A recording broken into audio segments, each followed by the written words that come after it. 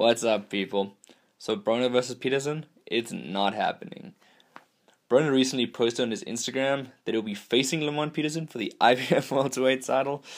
Oh man, lots of people were getting excited about this bout, but it turns out Broner was just messing around.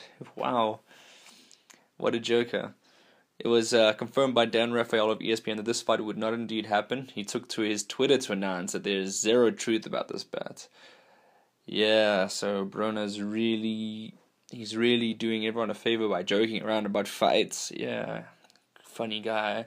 No one that I've spoken to is even excited about his fight against Taylor.